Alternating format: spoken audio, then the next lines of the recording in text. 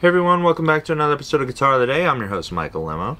Today we have a really cool guitar, but also, if you're looking for me, I'll be in Canada for the next week or two.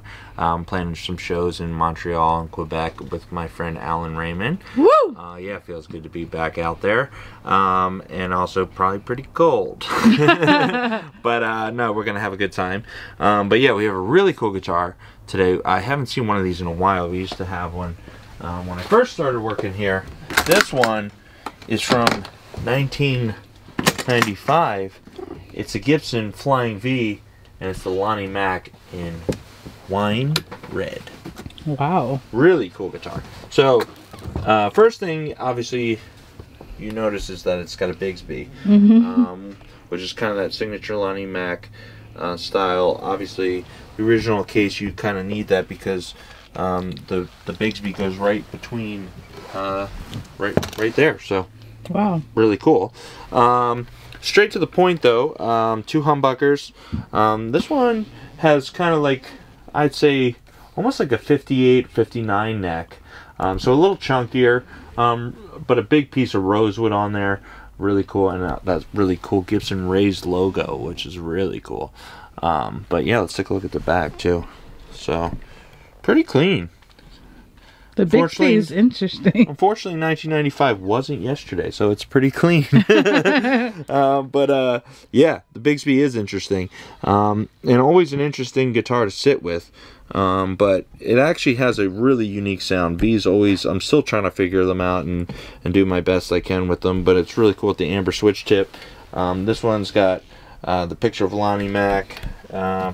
And yeah, some case candy, some hang tags in there and stuff. So really cool guitar, and obviously you need that case. So we're gonna take this one out front, see what we can do.